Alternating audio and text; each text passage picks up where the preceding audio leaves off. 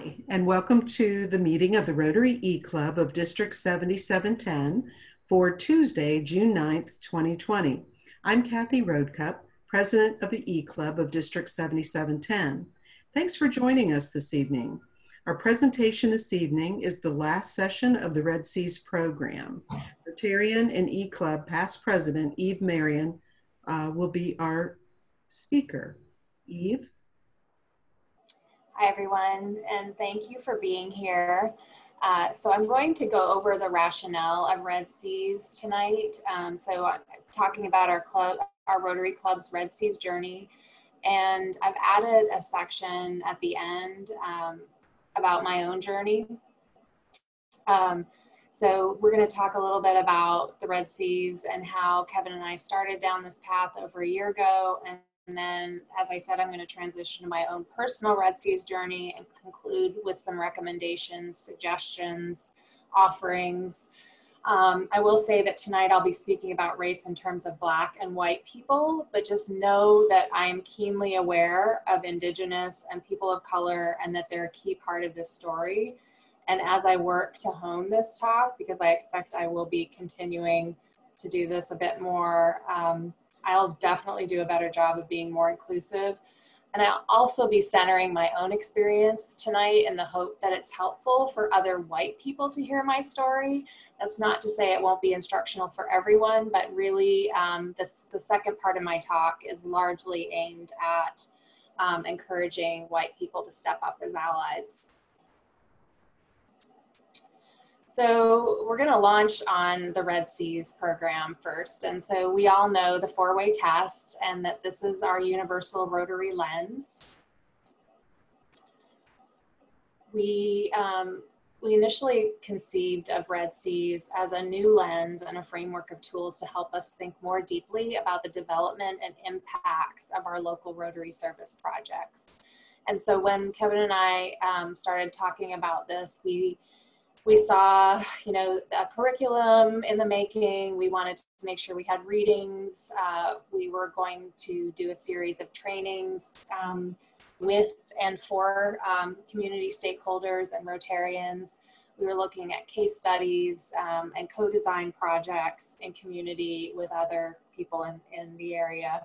And the money that we got was actually not for any of this.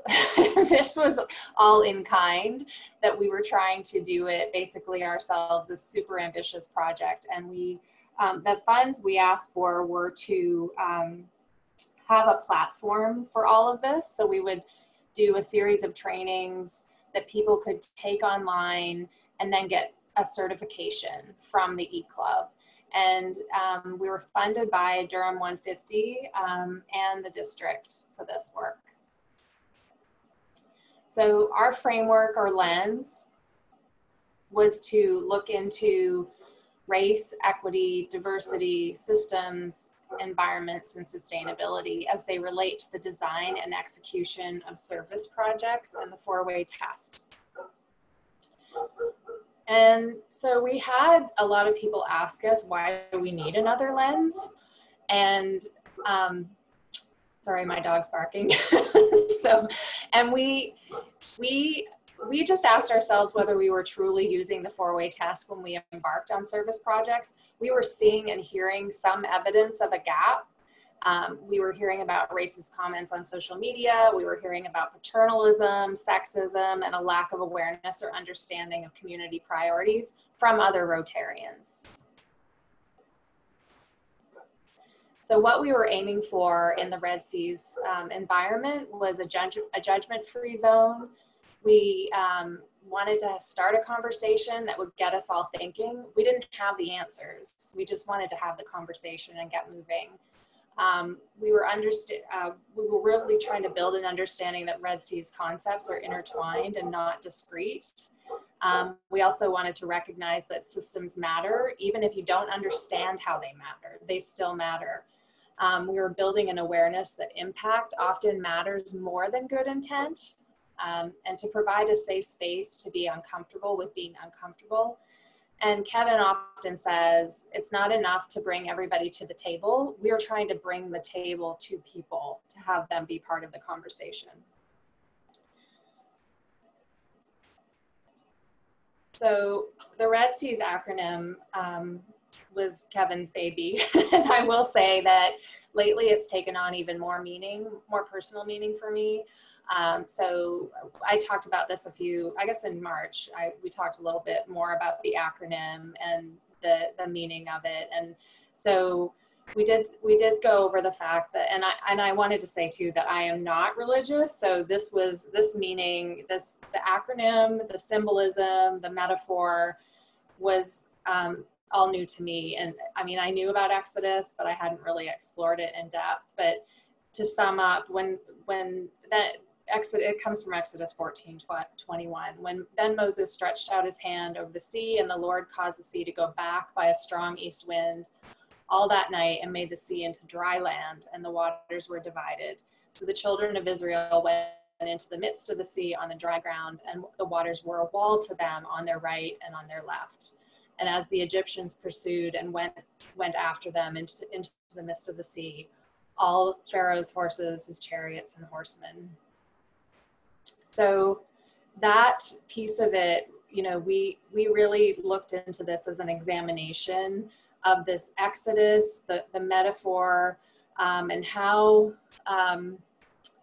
that's sort of holding truth for us right now in this moment in America, and how we're dealing with a lot of discomfort, and we're in the wilderness, we're really struggling to find answers. And so we have to sit with this for a while. And our hope is that by sitting with it and thinking about some of the issues that we're talking about with the Red Seas training, that we will find further truth. So our journey so far, as I said, we started a while ago. Actually, I say July to September, but it was before that when we actually started thinking about the program and planning with partners and looking at priorities. In October, Alexandra Villadares came and spoke with us. She is a local community advocate. She just got elected to the school board in Durham County, and she had lived in McDougall Terrace. So we started with this plan to bring people like Alexandra to the table, and us to bring the table to Alexandra. But along the way, we had some pretty serious hurdles. And one of them, our key stakeholder group was the Durham Housing Authority. And we, as many of you know who live in Durham, they suffered a huge crisis brought on by carbon monoxide in the housing complexes. So a lot of our work kind of trying to access key leaders and help work on this together kind of fell through. So we spent several months seeking input from various community leaders with ties to Durham Housing Authority. And thankfully in January, we were able to bring a group of community health advocates called Fresh Life to speak to us about their smoking cessation work and some of their own priorities. In March, we pivoted to regular meetings, and that's when I gave a fairly extensive talk about the breakdown of the Red Seas acronym and what that would mean in terms of developing curriculum and a toolkit. So in April, we invited Heather Mounts from Duke to give a talk on design thinking, which was also a component to get people thinking about design thinking in collaboration with community partners to solve problems. We were planning to do an online community forum in May, but as you know, if we back up, I think I gave my talk, the Red Seas acronym talk, in March, and COVID was just starting to take over all of our lives. And thankfully for us, we're all already using a virtual platform, but we knew having the kind of online community forum that we wanted to have would be a real stretch for some of our community partners and collaborators. And then so tonight, I'm talking a little bit about wrap up and next steps. So these are the lessons we learned along the way. We learned a lot of really great lessons, but a lot of hard lessons too. So we did not spend enough time talking with Durham Housing Authority and other community stakeholders. So we would like to say, do as we say, not as we do. We underestimated how much time it would take to build the program together, and that's a lot longer than a year, although I think we've made amazing progress. We had low buy-in from Rotarians, even from within our own club, and we just felt like that was our fault for not doing a better job communicating. And also, it's not an easy thing to get people to jump on board with. So no one really wanted another meeting. So one of the key things we felt keenly was, between the carbon monoxide crisis and obviously COVID-19, you can't push that river. Sometimes it's just going to flow right over you, and you just have to adapt. Some Rotarians just weren't ready for this, but we're hearing that many are. And you know, one of the things that I took to heart was the fact that, you know, this was a fairly political, and I use air quotes here on purpose, project or program. And I definitely internalized some of the resistance to this message and was a bit discouraged along the way. I feel entirely different now about this, thanks to some really amazing allies and champions. I know we weren't wrong, and we have to keep going. So I'm not going to dig too much into the curriculum, but I will say I think the racial equity impact assessment is like a really key tool to think about, and as we equip ourselves with this lens that we're trying to create. And I'll call out the fact that we're really good at identifying stakeholders and ensuring viability and sustainability and identifying success indicators, but we are not great at engaging stakeholders or identifying and documenting racial inequities, examining causes, clarifying the purpose, considering adverse impacts, which is key, advancing equitable impacts, and examining alternatives for improvement.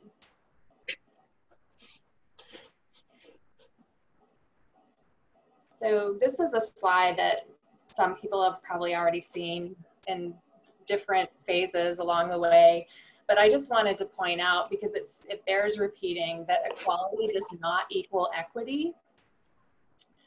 If you look at this slide, you'll see that all of the platforms on the left-hand side, as people reach up for the apple, are equal. However, if you look at the right side, you'll see what equity actually looks like. And sometimes you have to give people an extra few platforms to make them be able to reach the apple in the first place. And then taking it further, as this has been evolving, fair with the equal platforms may not actually be just. So just is removing the fence. That's what justice looks like in this picture.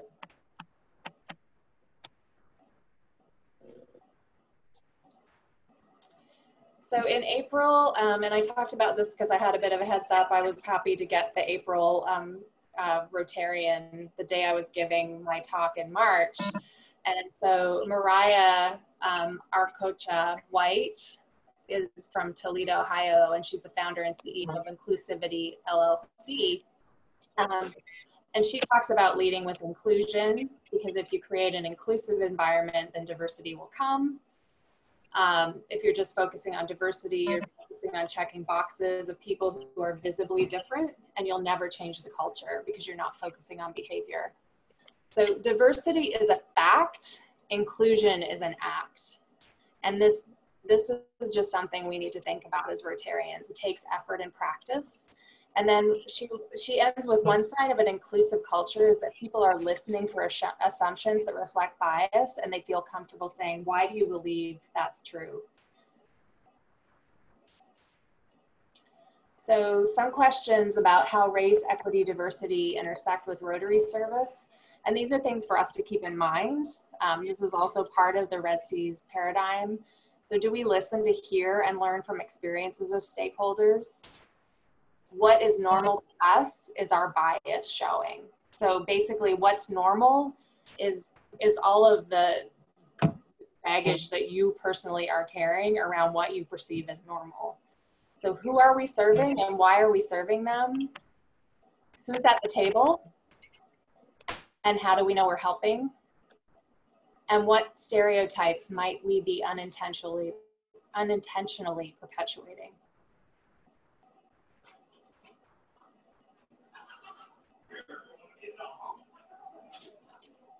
So looking at systems and environments, the reality is that we're dealing with a very unequal set of spaces. So the factors that are included in the environments are in which people are born, live, work, and play. They're also known as the social determinants.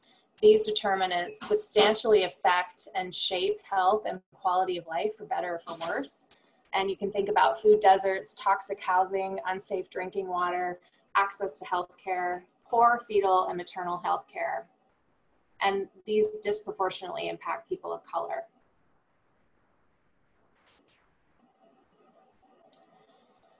We have to consider disproportionately the impacts, negative impacts of the following on Black and Indigenous people of color. And that's built environment, including infrastructure, political systems, institutional systems, communities, where you live and why you live there, access to resources, transportation, air quality, water quality. And so something that I often hear in my work, and it's just looking at the system that perpetuates inequity and inequality as the groundwater, and it's used as a metaphor to help practitioners at all levels internalize the reality that we live in a racially structured society, and that is what causes racial inequity. And so the metaphor is based on 3 observations. It's racial inequity looks the same across systems. Socioeconomic difference does not explain inequity, and inequities are caused by systems regardless of people's culture or behavior. So the metaphor, for those of you who haven't heard, is, if you're thinking about a lake and you have 1 or 2 fish that are dying, you think, okay, those fish must be sick. There must be something wrong with those fish. If you have a couple of lakes and half the fish are dying, then you think, okay, maybe it's the water. But if you have hundreds of lakes and half the fish are dying, then you start to see maybe it's the groundwater. And so that's the analogy and the metaphor that's carried through the groundwater trainings of the Racial Equity Institute. So, and I will say that global grants, in terms of sustainability guidelines, really offer some fair sense points.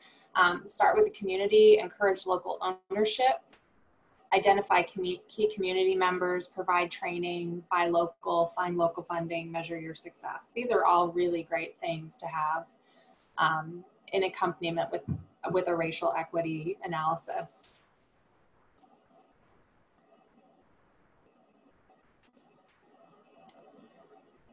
So our original plan, in terms of wrapping up this section of the talk, was to create a Red Seas curriculum and a certification platform.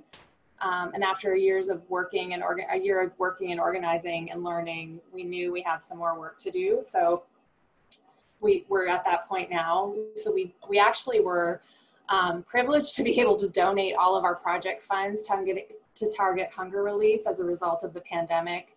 And we donated funding to our money to our Durham Housing Authority Foundation, the partners that were involved in this work. We also donated to End Hunger Durham and Durham Public Schools Foundation.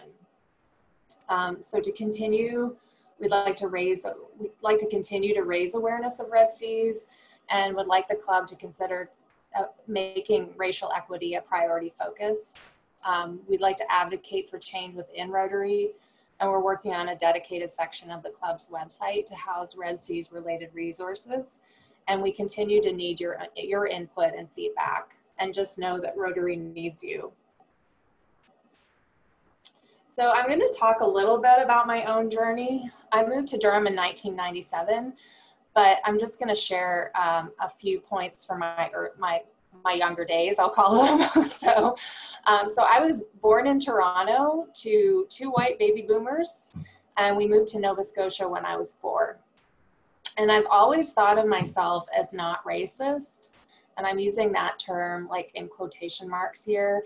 My godmother, very close person in my life, is Jamaican, as is her whole, like I just had regular contact with her whole family. And they are my family. So I felt like, you know, that was not a problem for me. And I always had at least one close friend who was Black when I was very young. So when we moved to Nova Scotia, there were literally only 2 Black families in an entire rural farming community.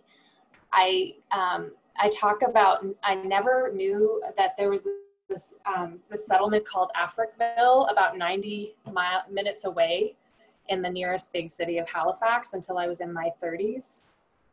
Halifax, Nova Scotia was founded in 1749, and that's when African people held as slaves dug out roads and built much of the city.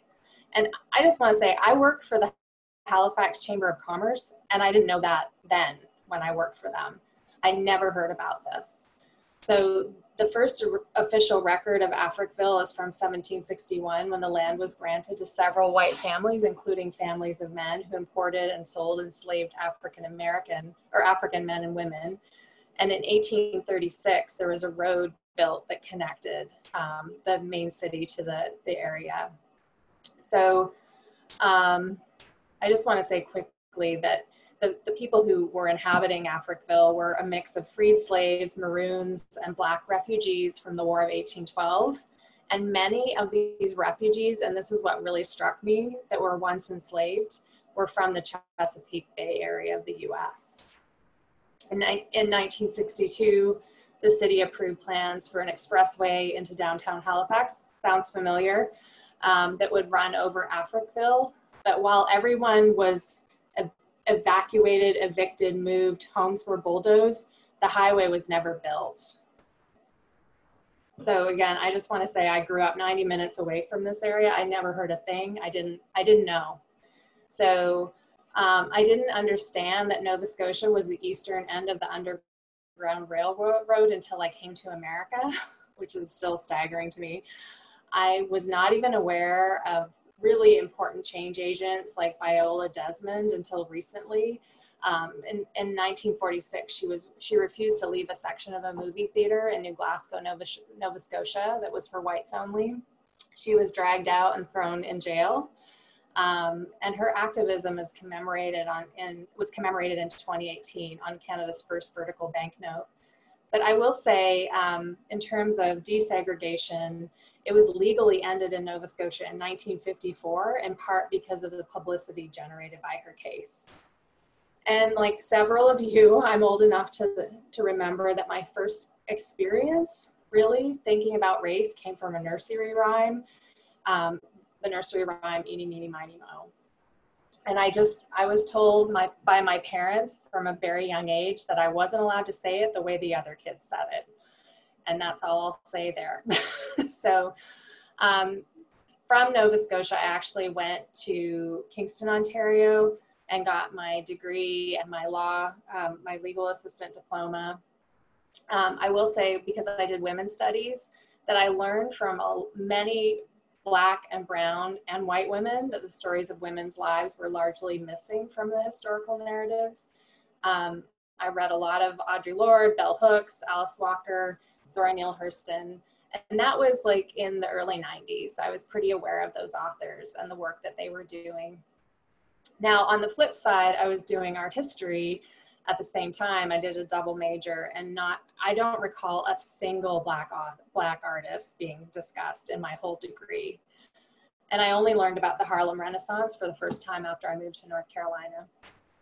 So when I ended up doing my master's and studying the history of science at Duke, I don't recall ever reading anything by Black scientists in the literature, even though I worked side by side with them at Duke. And thankfully, I did learn something about Black and African American scientists from my children who were educated in the Durham public schools. And I put C.J. Walker in there because my son had to do a project on on her. And he was not happy that he got stuck with writing about a Black woman, but he still knows a heck of a lot about Madam C.J. Walker when a lot of people his age don't. So diversity and inclusion training, again, I'm telling you this story not to make it about me. I'm just sharing this because I want to be honest about my own journey. It's not as simple as getting trained. And it takes time to assimilate that you're part of a racist system and therefore part of the problem. And I still often feel ill-equipped. If you look at this list of all of the things that I've been involved with in my adult life, I'm still confused and I still have a hard time. And I know I have a lot to learn. I just want to point out that I did racial equity and inclusion training, the first phase in 2017. And it was incredibly challenging. And there are things that I learned in 2017 that I'm just now really absorbing today.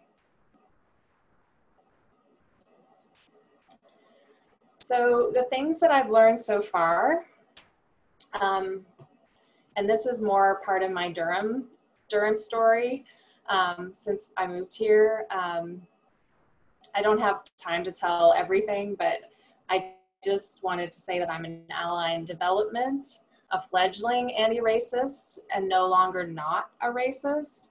I'm trying to balance the scale just a bit. So I've learned that what racism looks and sounds like.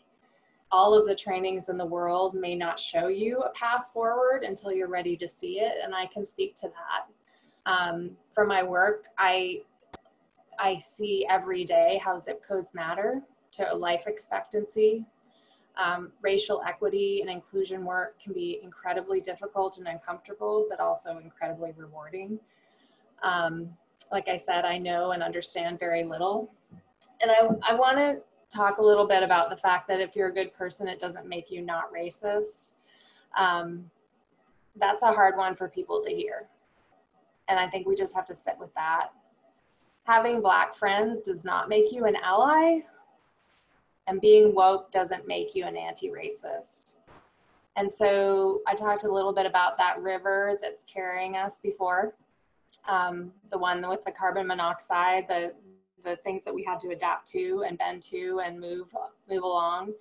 And so whether we're ready or not, the river's carrying us. And my last sentence may sound a little harsh, but if we think about what people have been dealing with, people of color have been dealing with for centuries, we don't get to be tired as white people, but we do have to take good care of ourselves so that we can continue to fight for equity, equality, inclusion, and justice. And we need more white people to step up and speak out for George Floyd, Breonna Taylor, Ahmaud Arbery, and Tony McDade, and David McTee. So what can you do as a white ally and possibly a white anti-racist?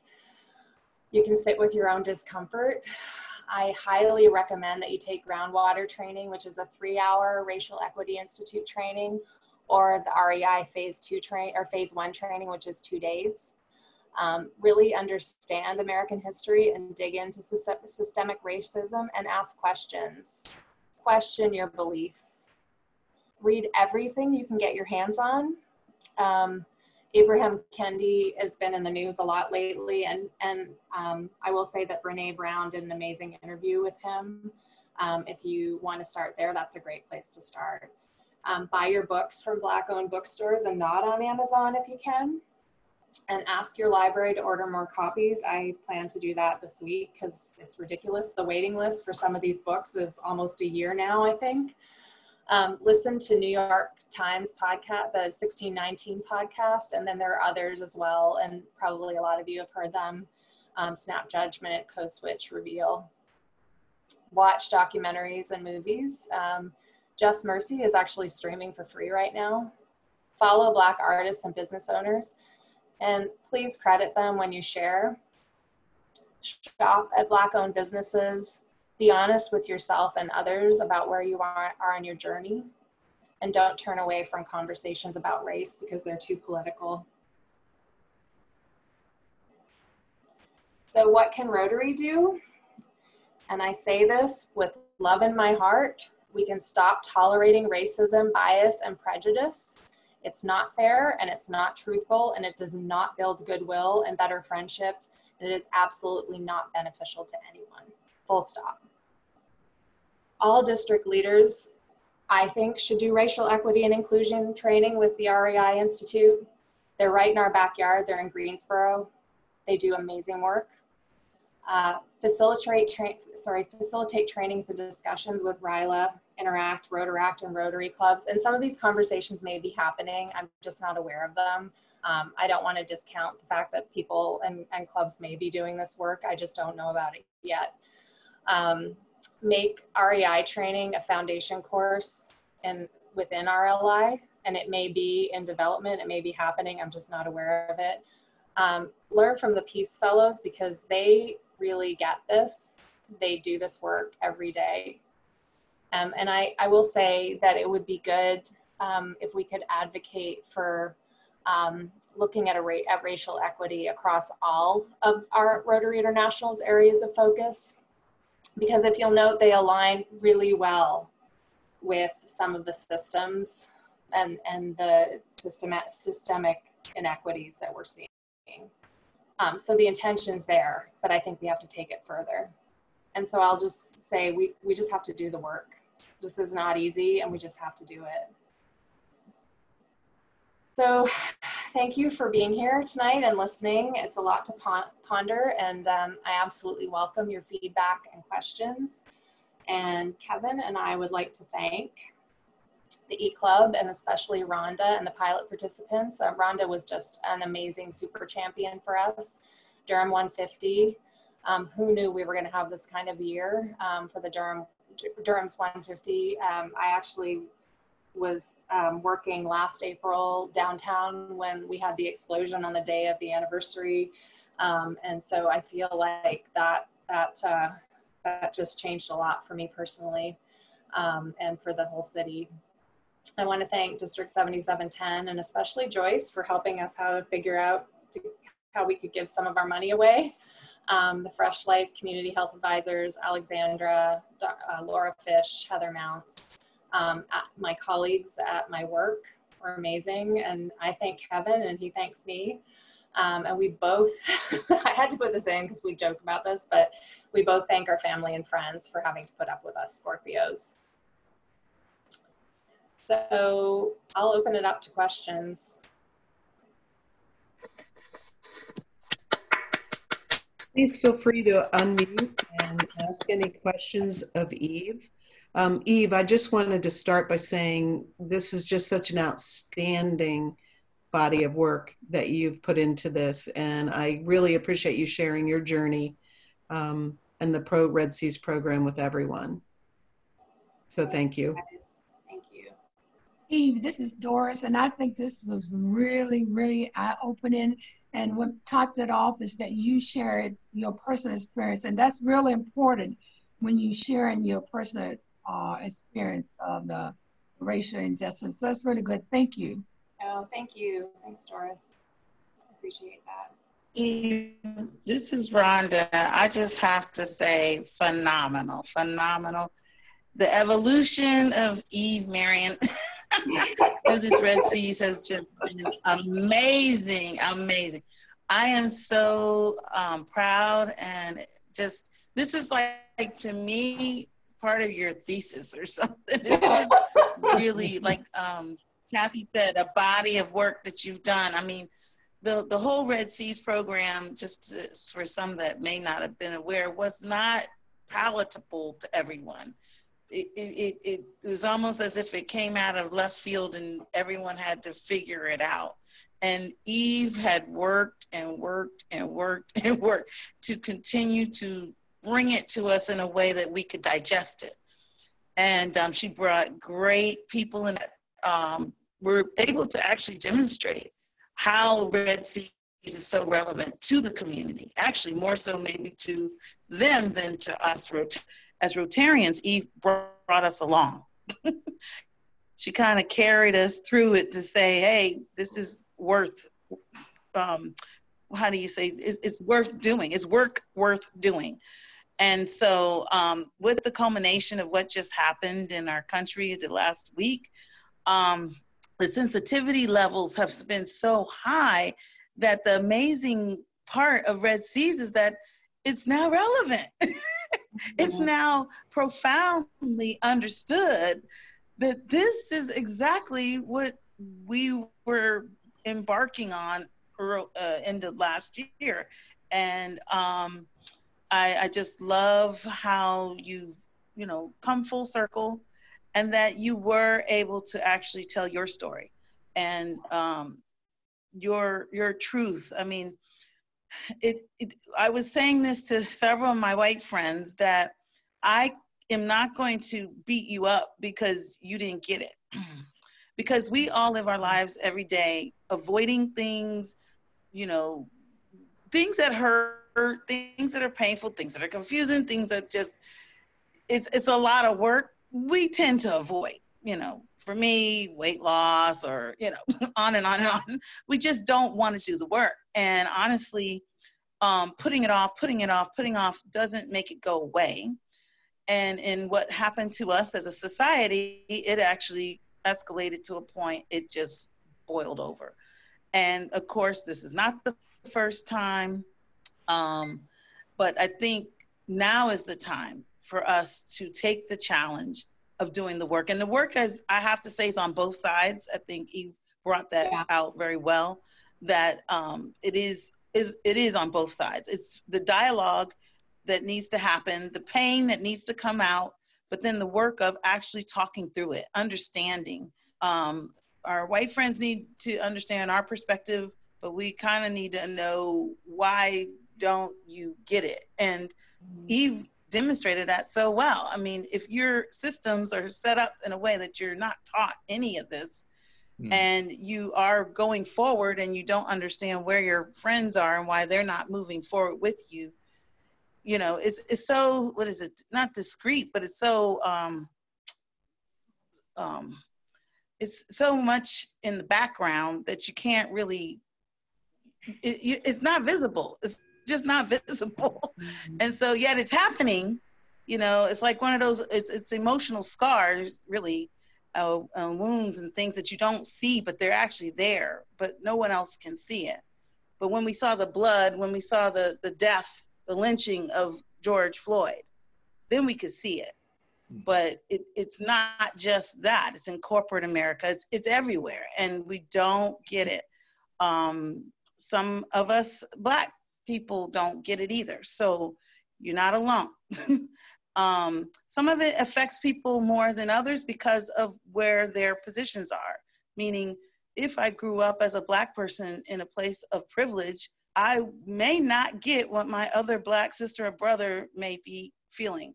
So I too am a place of privilege. I too am not getting it. So anyway, with all that said, thank you. Job well done. Thank you, Rhonda. Thank you. I have a question, Eve. I know I don't want to add to your load, but are you thinking of taking the show on the road, being available to other clubs in terms of bringing the understanding and doing something like this, or would you be open to it? I would be open to it.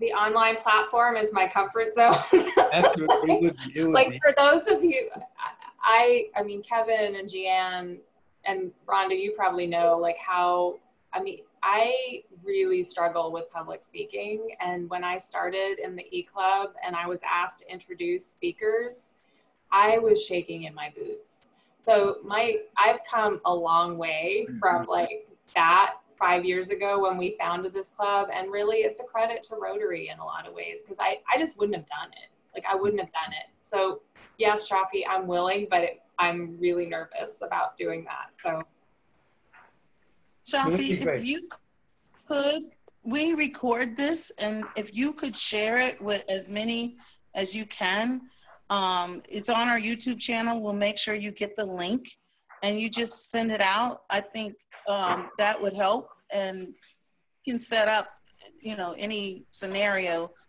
like she said, digitally that's needed. Yeah. Yeah. But, you know, one of the things is that and I always say that, you know, Rotarians are you know, innately lazy. They will not go out there and do a training if it's available there online. Now, but if they are a captive audience in terms of, you know, being at a Rotary meeting, and these days there are Zoom meetings, and so it would be something that, you know, if we could do this in a Zoom meeting, you know, we could, if we can influence just one person, that's one more person that Yeah, we you're right. Yeah, I'm not saying I wouldn't do it in person. It's just I'm going to practice it this way for a little while. I think this is great. I mean, you know, I don't think the Zoom meetings are going away until the end of the year anyway. I agree. So, we have plenty of time, and so it's something that I don't know if you've talked to Marie, but I certainly would suggest to my club, and we, you know, we're always looking for you know, good speakers, and you know, and it's time. I mean, this is a great time with the awareness is out there. Where you know, I don't think people would be. I would say if this was like 6 months ago, people would feel uncomfortable. Yeah. I don't think that people will feel that uncomfortable right now, bringing this up. And who knows? Some people might learn something. Yeah. And Eve, I want to thank you and commend the E-Club for supporting you in this effort, because it is really, really important. Yeah. And I think we've all come to realize that with the events that have taken place here recently. And I want to share with you a comment on Instagram that my daughter put out. She has a very good friend who was a coach for her at NC State, and happens to be African American, great guy, and he put out something saying that he understands the needs for demonstrations, and he applauds the people that are standing up and everything. He went on with the thing, and what Sarah said at the on her post was, "Wise words from a dear friend. Thanks for sharing this post. We all live in a world house, interconnected. If we don't see each other as family, we will perish together as fools." Wow. And I think, sorry, that's the mom in me. But I think, you know, young people, I mean, she just turned 40, but, you know, that age group that some of you are and her, I think that's where we're going to make the strides, is because we need to have those conversations, and you need to bring the rest of us along, and we just need to have these conversations and move forward. And I think Marie's, District Governor Marie's initiatives that she's working on will be, I think, just so changing for the world. And I think you need to consider to be on the Speakers Bureau.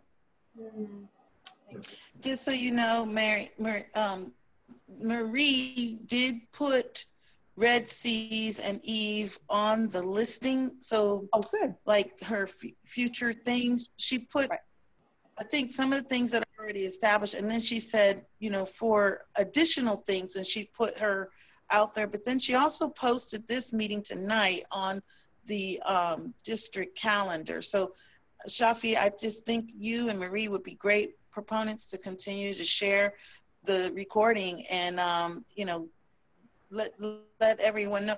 I think, like you said, this is a time for self-reflection, and I think whether people want to do it by themselves, you know, I have colleagues that told me, Rhonda, I couldn't even have a conversation with you for 2 weeks until I got myself, I mean, for a week, until I got myself to talk to myself about this. I had to first, you know, have that mirror moment, and then I could even, you know, I was embarrassed to come to talk to you.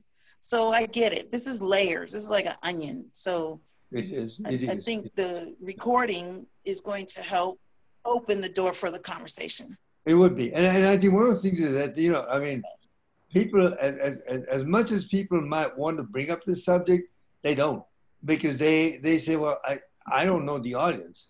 Now, you know, but if they start discussing it, it's like a tumbleweed. I mean, you know, they'll bring other people together, and you know, I think it's just that not that people want to be, but they want to know that it's okay. Yeah. And I think this is what this brings out, is for people to say, hey, it's okay to discuss this, because you know there was time when people didn't want to discuss it. Right. I will say, so something I skipped over, I didn't really mean to, but there's been a lot of talk about separate caucus discussions, like racially segregated caucuses, that actually is beneficial to people. To talk in their, you know, to talk, white people talking with white people, black people talking with black people. And I think that was one of the things that I really struggled with when I did REI training. I just didn't get it. Like, I was just like, we've done all this work to bring us together. Now I see it now. I understand why it's important. And I'm a big advocate for that. But I think it's unfair to be like, okay, everybody, we're doing this. You can't do it without like some kind of lead up and some kind of raising awareness of why it's important. So, and like just slamming people into it doesn't make sense. So, well, and that could be the direction of your program for Rotary. It's like, because obviously we've been on for an hour, and that's not going to fly, even in virtual meetings. So if it could be condensed, and then what happens is there would be possibly that hunger to know more, and then that's where we'd be able to get more information through the various resources that you mentioned. But to kind of distill it down, to whet the appetite. And to get people to say, wow, I need to know more about this. And where do I go? Yeah. Really what I would like to, sorry, go ahead. Nope, I just said just a thought. I was saying good feedback. Thank you, Mary. Yeah. But you know, what I would like to see is really, I mean, it's that Rotary really get involved in this. It absolutely get involved in this, because, you know, we have the platform, we have the people, we have, you know, we don't have as much diversity as we would like to. But again, it's one of the things, is this may be one thing that is keeping diversity from coming and becoming part of Rotary. And, you know, my team was EGAT. And it's like, I've always believed in EGAT, which for some people that were not there during my year was, you know, it's ethnic, gender, and, you know, and age diversity. We really need that in Rotary. And Rotary has lacked that. Somebody has said that, you know, somebody said that, you know, that the trouble with Rotary is too male, pale, and stale. And it was. You know, I mean, it's not in India, but in India also. Hey, there is a bias. There's more of a bias in India than there is any place else. There's more of a bias in Pakistan than there is. I mean, people like myself in Pakistan would not eat a meal with the helper, with help. I mean, so there are definite biases there, and I think something like this could actually become universal, and it could help Rotary, you know, become really, truly a champion of change. Yeah, it's very good, Shafi. Which Kevin was on. He was supposed to be, he said he was going to join us tonight, but I don't know. He's got 5 kids and things happen. Yeah. Well, Eve, I'd love it if you could unshare your screen. I could share my screen. Are you already unshared? Oh, I think I'm unshared. Yeah. She's unshared. Yeah. Okay, perfect. I'm going to go ahead and share my screen. Give me 1 second. And Eve, I know Kevin couldn't be here this evening, but no words can thank you. None. This has been, you've done such an outstanding job. And I just wanted to thank you and present, sorry guys. Is that you? I thought there was something on my screen. Not cooperating this evening, everyone. Common theme, I guess. But Eve, I'd like to present this certificate of appreciation to you and Kevin for imparting valuable insights and inspiration, not just as our guest speaker, but as our leaders in our club. And I'm very, I've told you before, but I'm so proud of you both for this program, and really wanted to just say thank you. Tonight, I've asked Doris Wallace, our president-elect, soon to be our president of the next Rotary year, to read our four-way test this evening. Doris? The four-way test are the things we think, say, or do. First, is it the truth? Second, is it fair to all concerned? Third, will it build goodwill and better friendships? Fourth, will it be beneficial to all concerned? Thank you, Doris. I'm going to go ahead and stop sharing my screen. We are going to stop recording, and I will